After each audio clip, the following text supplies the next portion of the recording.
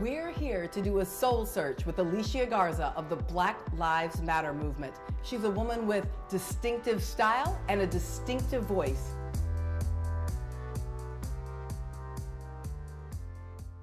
I always see you introduced as Alicia Garza, one of the co-founders of the Black Lives Matter movement.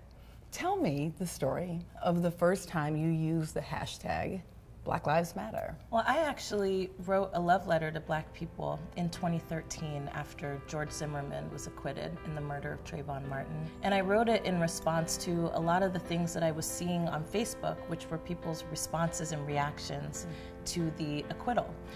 And it was 2 lines of thought, right? So one line was all my social justice homies who basically were like, we know the criminal justice system is corrupt and rotten, and so if you expected any other outcome, too bad for you. Well, I wouldn't say that to Trayvon's mother, right? And then the other thread was all of this language around how this was a tragedy, but that what we then needed to do was be more respectable for white America, even though George Zimmerman wasn't white. So that's why we need to vote. That's why we need to pull our pants up.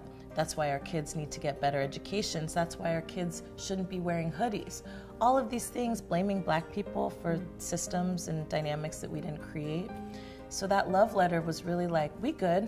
And actually what's not good are these systems that we're being held accountable to, right? At the end of that letter, I said, Black people, I love you. I love us. We matter. Our lives matter. Black Lives Matter.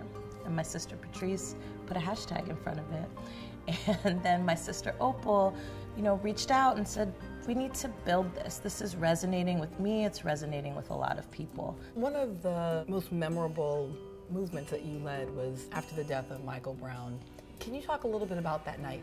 We decided to do an action in solidarity after Darren Wilson was not indicted in the murder of Michael Brown. Together with 13 other people, we shut down a major transit system. Did so by chaining ourselves to each other and the train for 4 hours in commemoration of how long Mike Brown's body lay in the street in front of his mother's home. Do you remember what shoes you were wearing the night you shut down the train after the death of Michael Brown?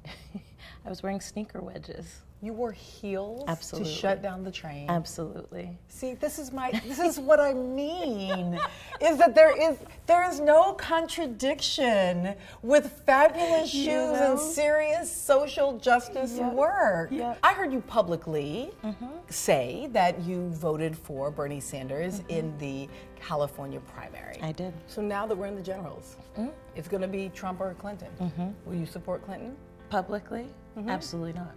I think one of the things that I have been struggling with this electoral cycle, not only are our choices not great, and not the idyllic great, but really not great. In my state, demographics are changing rapidly. In my state, we do have to have honest conversations about inequality. We have to have honest conversations about race.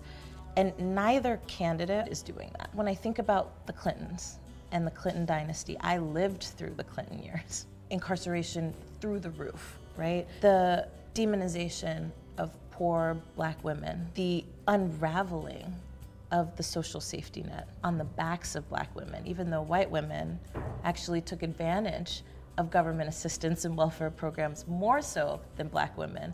Black women were deemed as the Cadillac driving, hair in rollers, bonbon eating, got 8 kids. And I know sometimes people give a lot of criticism, like, that was her husband's policies. And I'm like, no, she wasn't sipping tea.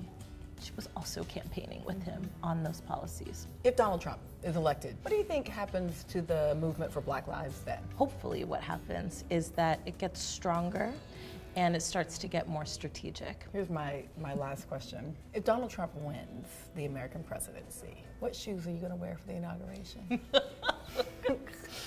Running shoes. Our job is to keep our communities engaged and keep our communities mobilized and participating. And the running shoes will really be for, we got to get it moving. We have a lot of work to do. What are we going to do to change the way our democracy functions? How are we going to be fighting back under a Trump presidency? And then who are we going to be running to take power? Thank you so much for soul searching with me today and for sharing your insights and your ideas, and just for being everything about who you are. Oh, thank you so much for having me. Alicia Garza. Great. Thank you.